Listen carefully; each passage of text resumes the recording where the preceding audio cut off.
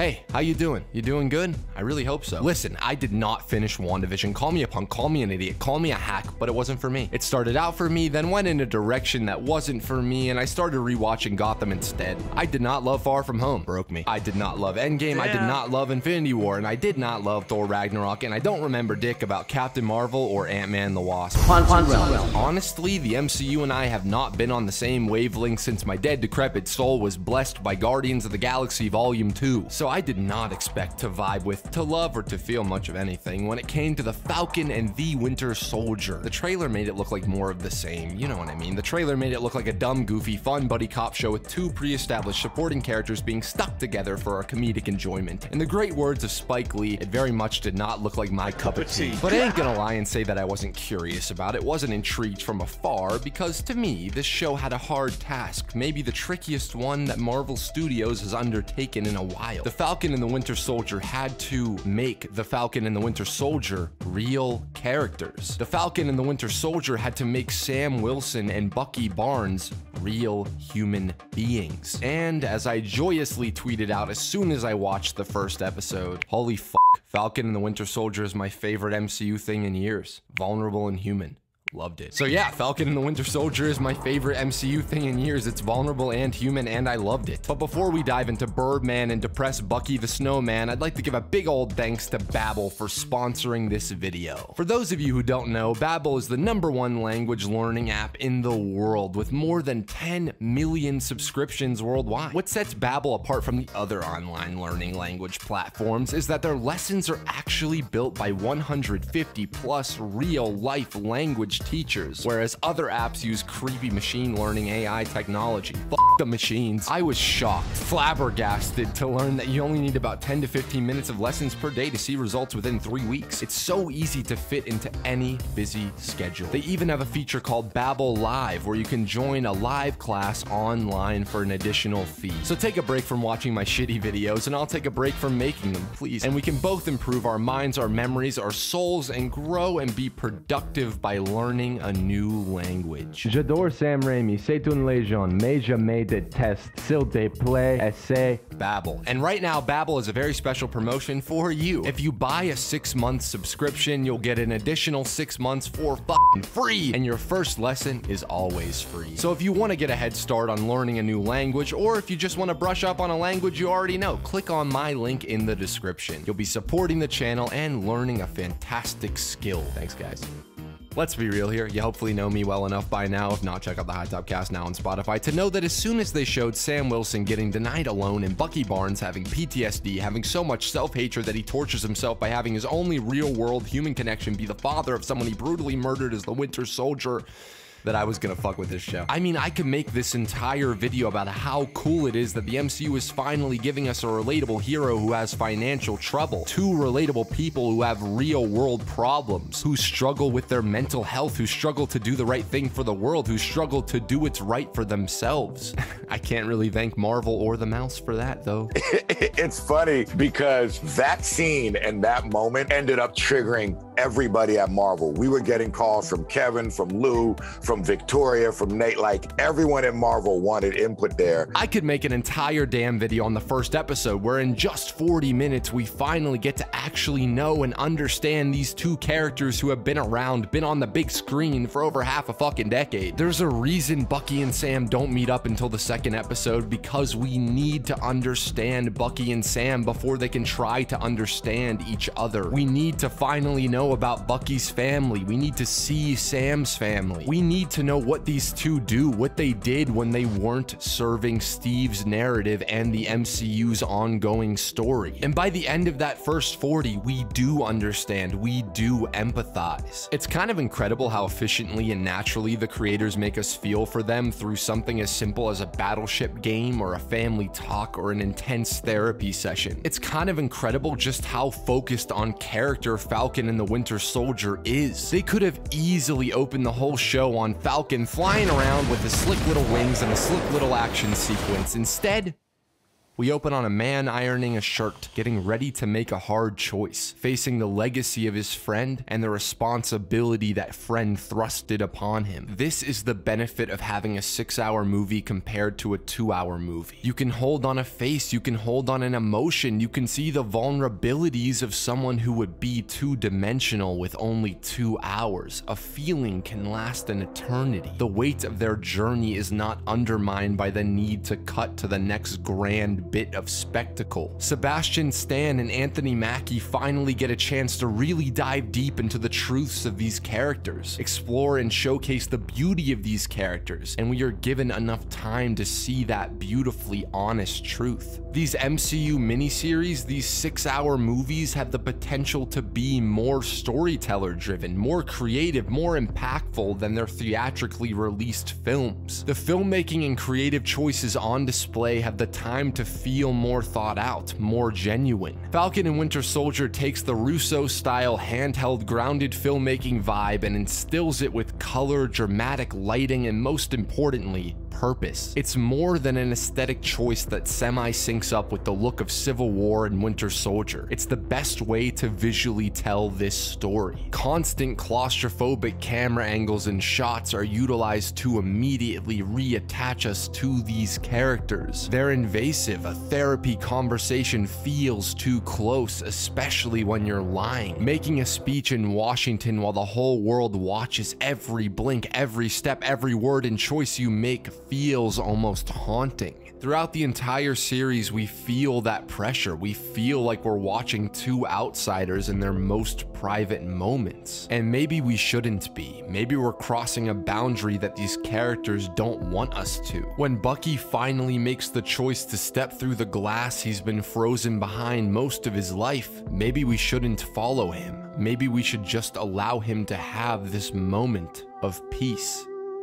And as the show progresses, as we grow closer to these people, the camera warms up, just as the characters do. What was an invasion now feels like warm intimacy.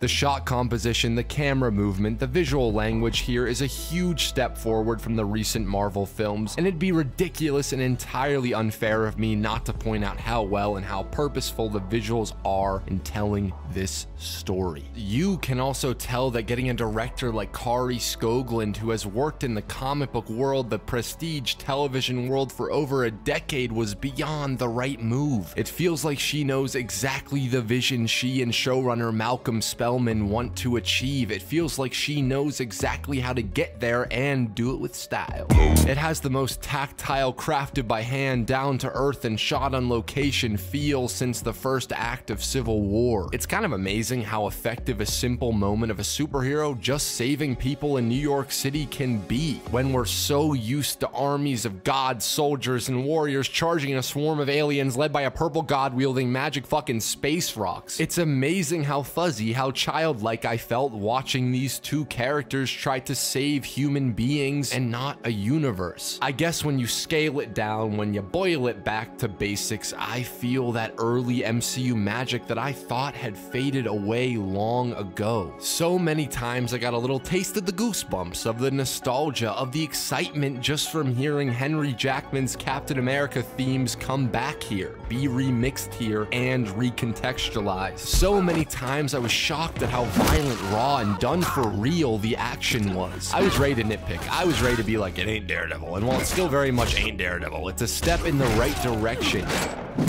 Well, it's a step in my kind of direction. And fuck me, dude. Even when we do get the standard Marvel fare, it's done with a lot more flair and a lot more visual punch. I guess I'm just happy to be enjoying something in this universe that I thought I was numb to. It's a great feeling to once again love something that defined a large part of my childhood. Is it perfect? Nah, but nothing is. The plot, the bits where our heroes aren't fixing up a damn boat or just, you know, talking, but are actually facing the flag smashers, feels kind of empty. I knew what they wanted, I knew and understood why they wanted it, but I genuinely had no clue what their grandmaster plan was half the time. It felt like it shifted episode to episode. Maybe something was cut out, rewritten at the last second, or maybe I really just am an idiot. But with that lack of focus on the physical conflict, we get more time for more character work, which makes me a very happy guy. The characters are never in service to the plot, to the world building narrative. Those things are entirely in service of Sam and Bucky, developing Sam and Bucky. Does Zemo really need to be here? Does he really add anything to the story of the show? Irresistible. No. But what he does do is serve Bucky. What he does do is provide Bucky a chance to let go of vengeance, to show us how far he has come, to show us him choosing to let go of violence. Honestly though, my biggest issues stem not even from Falcon and the Winter Soldier itself really, but from how the previous films set up Falcon and Winter Soldier. Steve and Bucky's goodbye in Endgame felt hollow to me. We missed a conversation, a final farewell between two best friends, two brothers that was only implied.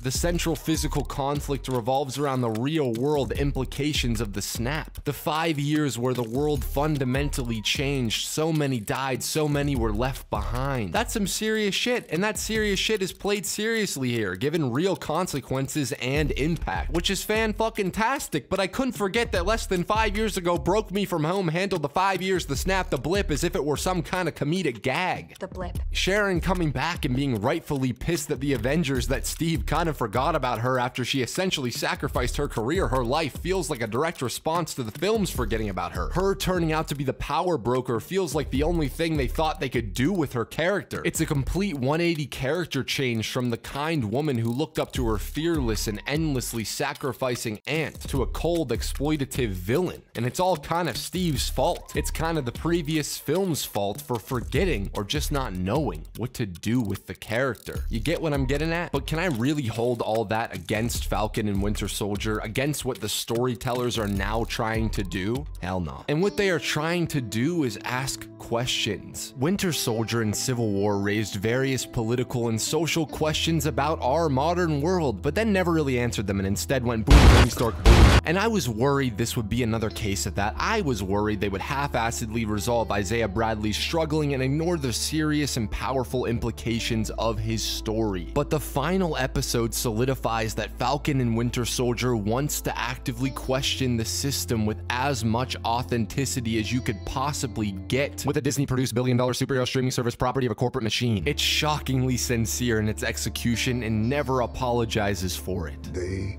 will never let a black man be Captain America. And you're gonna have a bunch of middle-aged dudes screaming about how bad this kind of writing is. But fuck that, man. It ain't about that. It ain't about their opinions or mine. What the fuck do we matter? It's about this.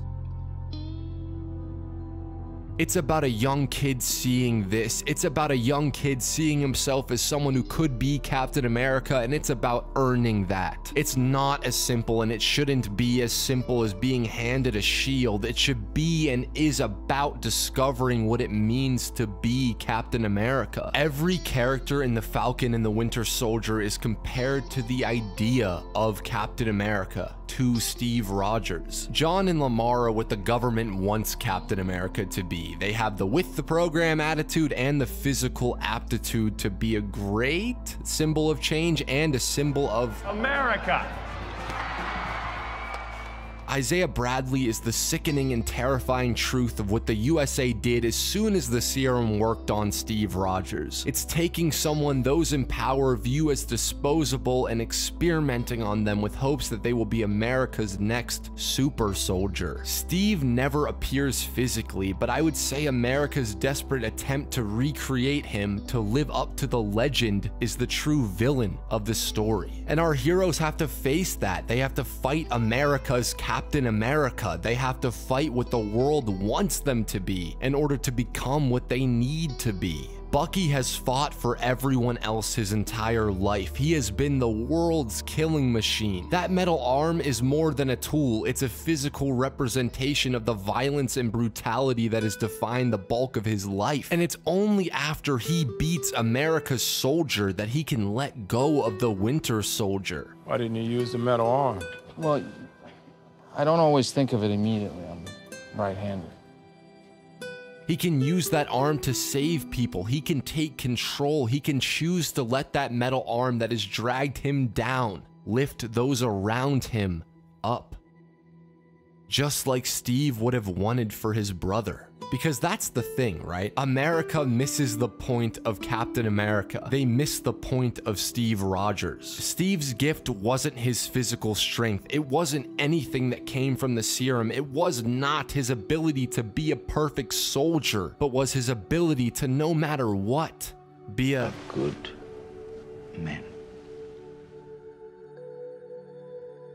No matter how many times he got knocked down, no matter how many times he was told he was wrong by the government, by his friends, no matter how many times he lost someone he loved, he always got back up. I'm like this all day.